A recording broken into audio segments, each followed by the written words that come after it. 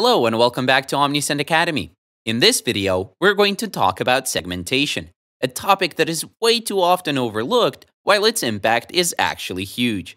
In fact, based on real customer data, using segmentation increases email campaign open rates by 110%, click rates by 52%, and conversion rates by 62%, on average compared to non-segmented campaigns.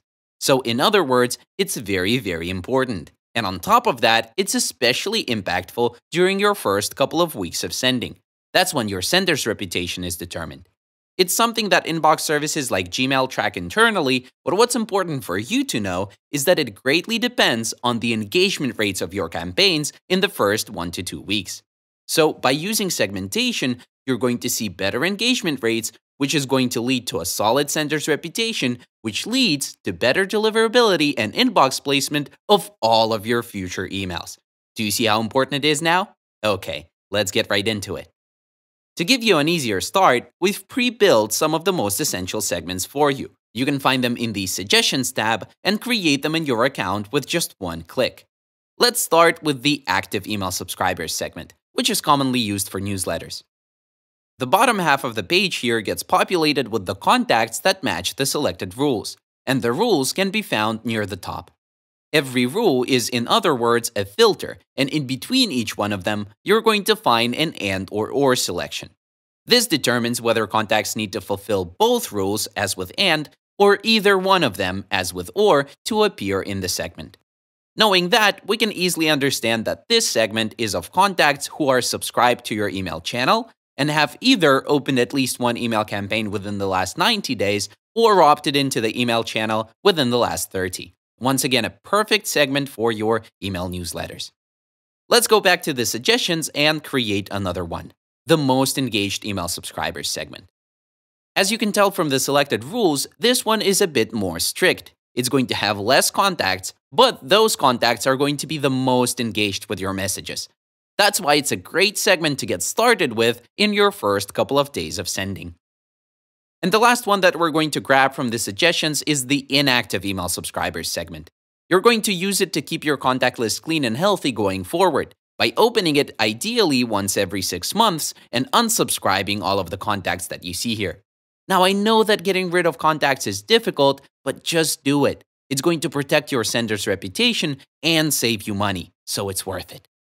By the way, don't worry if you don't see any contacts here yet. Our segments update automatically and continuously, so even if you're starting from scratch with no contacts at all, it's still a great idea to create these essentials as they will fill up over time. Finally now, let's go ahead and create a couple of segments manually for some powerful e-commerce tailored targeting. The first one is going to be a segment of recent buyers. Let's start with email channel status is subscribed. You want to start most of your segments with this one just to be safe and to make sure that you don't send to any unsubscribed contacts. And the second rule that is going to open up a lot of amazing targeting opportunities is placed order. For this segment, as I said, we're doing recent buyers, so let's leave it at order date is in the last 30, 60, or 90 days. Experiment and see which works best for your business.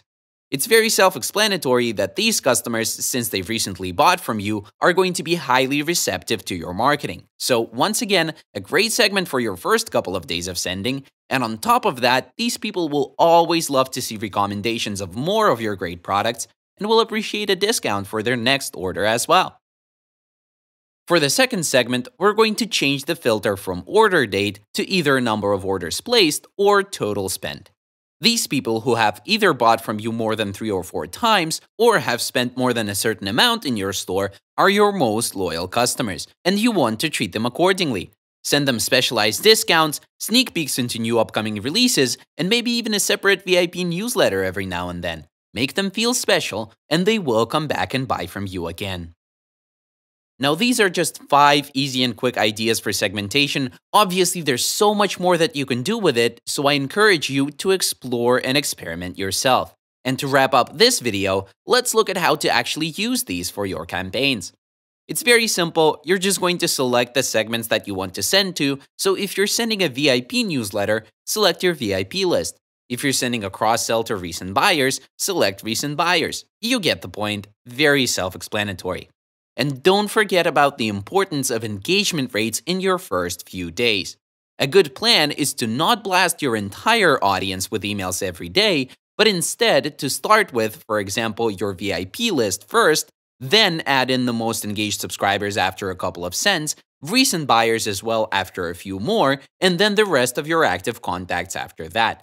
In other words, start with a narrowed down audience and then add in more and more people over time. This way, you will set yourself up for a successful sending right away.